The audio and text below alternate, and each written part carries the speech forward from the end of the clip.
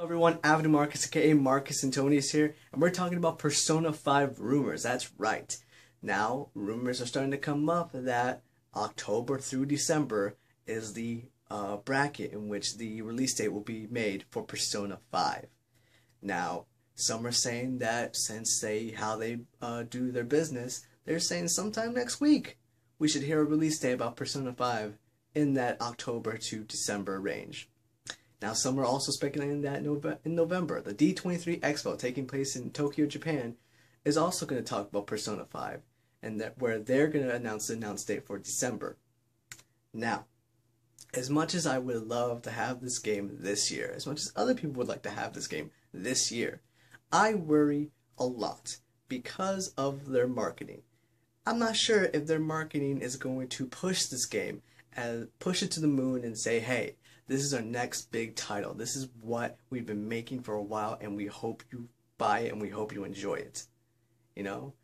And also, if they're going for a potential release date in November or December, that holiday season where people are panicking and trying to get the perfect game for their kid, they're not going to be worried about the game like Persona 5 because they're only going to bother about the holiday blockbusters.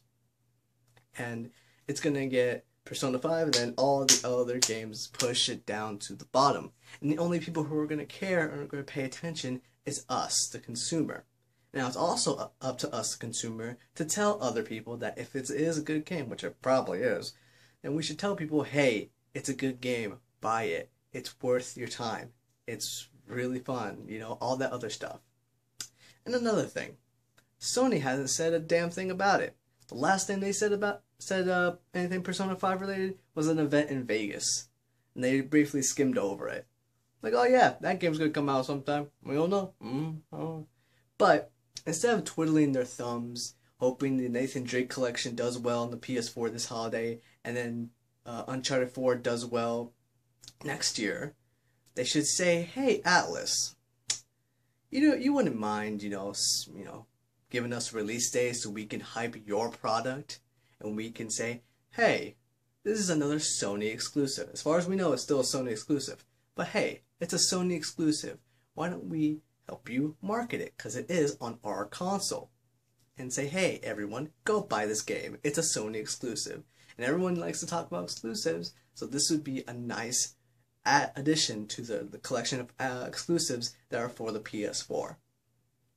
Now, I really hope this does well, but at the same time, I kind of wouldn't mind if it was delayed to 2016. Now, I'm not saying, the summer or the fall of 2016. I'm saying the first quarter. I'm saying February. I'm saying March. I'm not saying January either.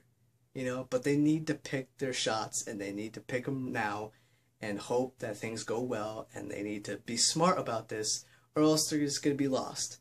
And then it's going to be like, oh hey, Persona 5 came out, whoop-de-doo. But those are just my thoughts. Let me know what you think. Thank you all for watching. Have a good day. Like the video if you like, and I'll see you guys next time.